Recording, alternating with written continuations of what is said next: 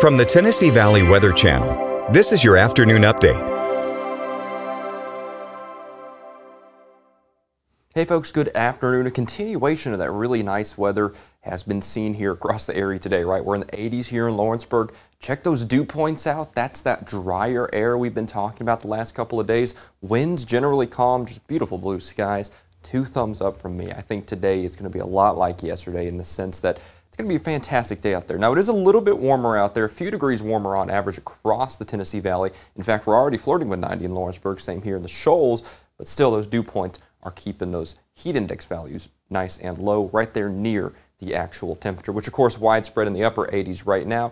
We'll be in the 90s here over the next couple of hours. Looks like we're going to probably end up somewhere in the mid-90s in some spots as we head through this afternoon, but some of us will probably hover there just right around 90. Like I said, another fantastic day, but still a few degrees warmer, that much is for sure. That trend continues over the next several days.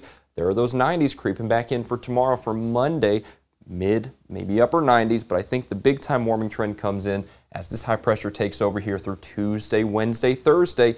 That's whenever that heat wave that we've been talking about kind of creeps into the forecast. But by Thursday, Friday, I think it starts to kind of inch out of here and rain chances go up just a little bit.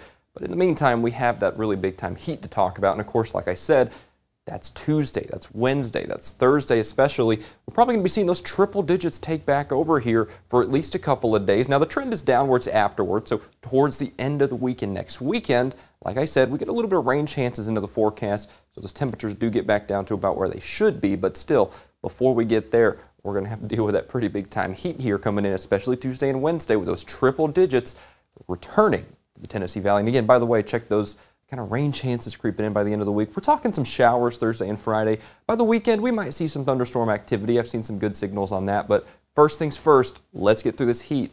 And I think we can handle it because thankfully it's going to be a drier heat as opposed to really humid heat. So, you know, it's not all bad.